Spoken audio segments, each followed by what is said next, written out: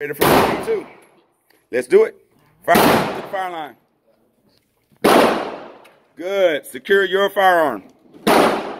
Good. Secure your magazine. Good. Lock and load that magazine inside the firearm. Good. Release that slide to the front. Good. Fire line is now hot. Fire. Take on a good stance. Good grip. Lock that grip in. Good. Very good. Good aim. Remember the 3 dots? Okay. I can already tell you you're aiming center mass.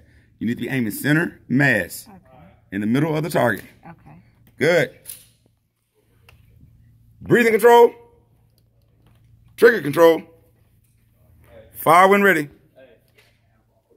Ceasefire, ceasefire, ceasefire. Out, doggone standing.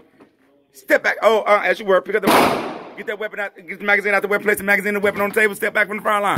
Woo! That's what I'm talking about. Right there. That's what I'm talking about. Right there. Right there. I gotta look at this again. Woo! Yes, sir. Yes, sir. Yes, sir. You think you do that every time? You think you do that every time? You got it. Oh, I got you.